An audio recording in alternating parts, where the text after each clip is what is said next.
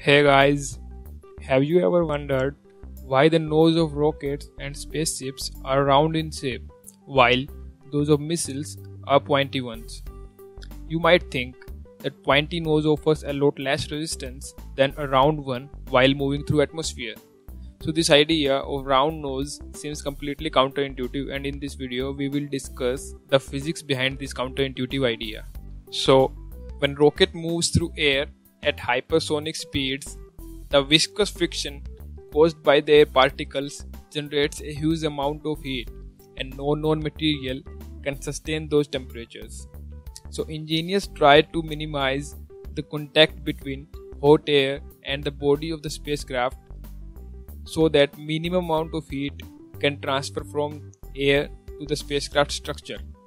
So what round nose does is that it spreads the shock wave generated at hypersonic velocities to a greater area and thus minimize the contact between hot air and the aircraft structure, as you can see in the figure. Apart from this, it also helps to minimize the structural vibrations caused by the pressure shock waves because now they are at a farther distance from the spacecraft structure.